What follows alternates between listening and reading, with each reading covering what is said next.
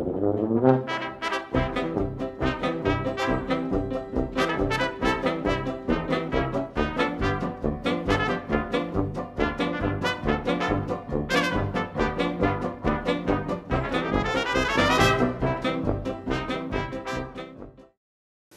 I'm Lou Green, and this is America's Crossroads. Today I'm with Vince Giordano in Brooklyn, New York.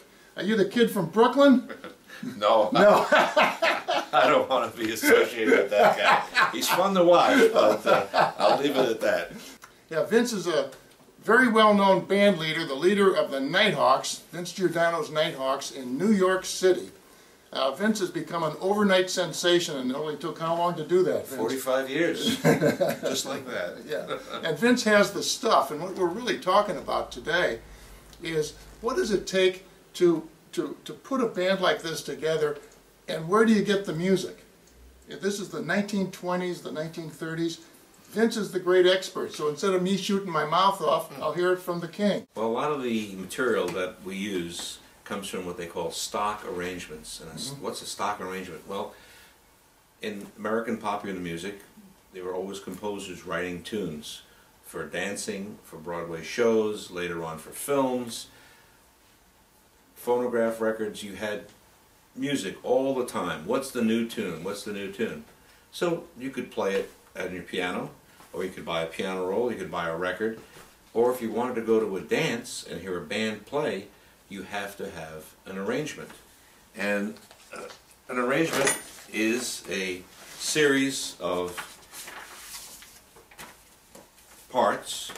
See, this is a later one. This is like from the 30s, but it's a classic tune that goes back to the teens. This is W.C. Handy's St. Louis Blues. Everybody knows the St. Louis Blues, or at least a lot of people do. And you'd have all these parts for the different fellas in the band. You had a first trumpet part, a second trumpet part, third trumpet, trombone, you know, however big the band was.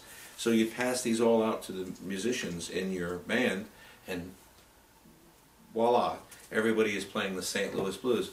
Now you got this from your local music store. So at one given time there were probably thousands of bands playing this exact same arrangement, you know, in the United States, in Europe, and Asia, because they all wanted to be up to date and play the music that the dancers wanted to hear from them. Now, Vince, if I take this right here and go down the street and get a bunch of musicians together and give them this, what will it sound like?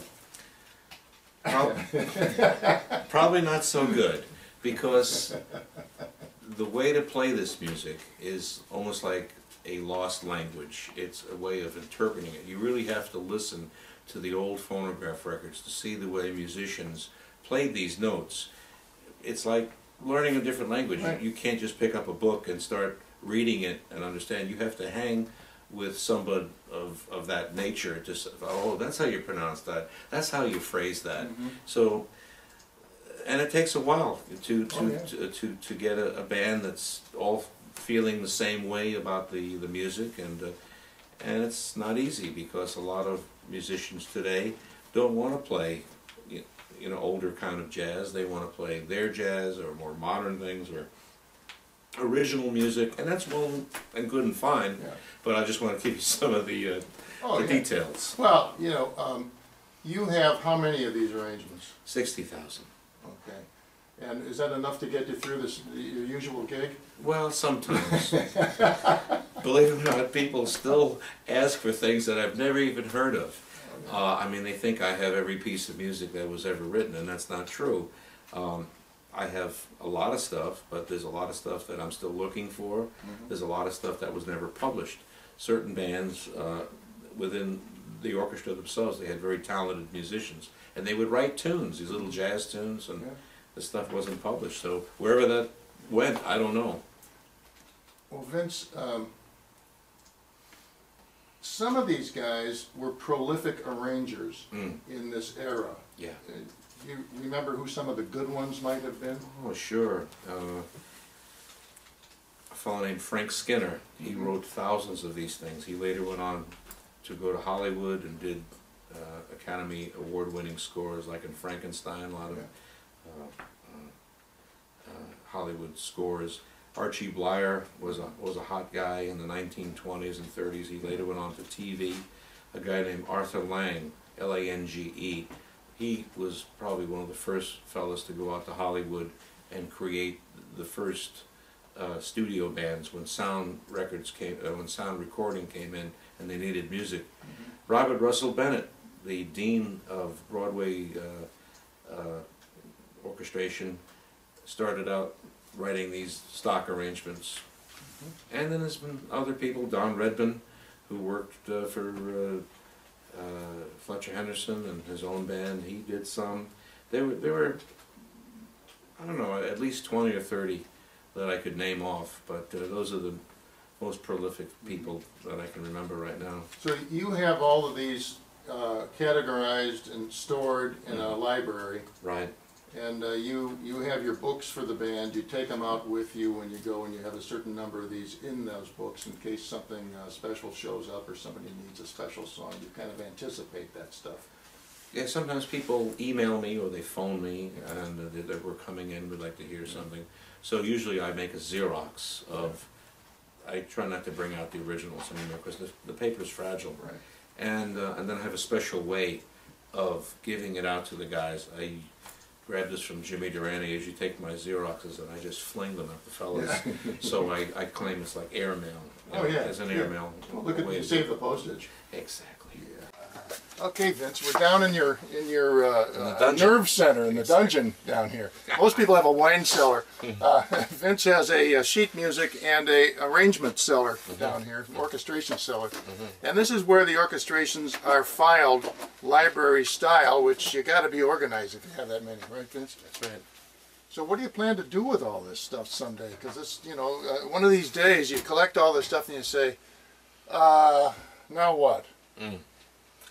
Well, I've been making phone calls and emails to different organizations around the country and haven't been too successful in finding a home for when I go to that big bandstand in the sky. Well, you know, maybe somebody will find you. There's got to be somebody interested in this era of American music which took the entire world by storm.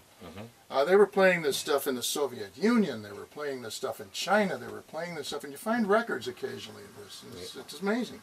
Yeah, this jazz music and pop music, it went all over the world, and all of a sudden these countries that had no idea of other kinds of music outside of what they played, they adopted it and it became part of their dance and fun scene.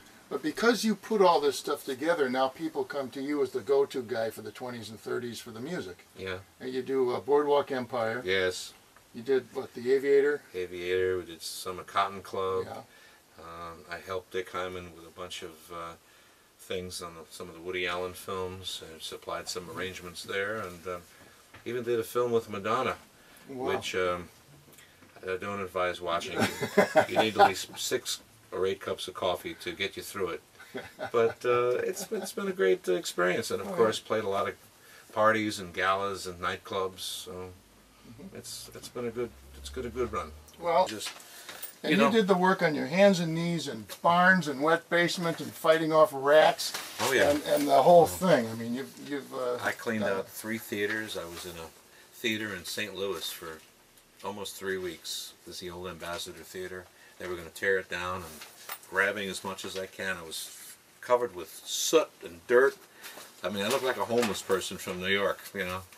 And then I've gone through a lot of basements and attics and garages, and it's been a real it's exploration, you know. And this is the treasure. Well, thanks for the journey, Vince. You got it, Lou. It's America's Crossroads comes to Brooklyn. Thank you. Wonderful. Thank you.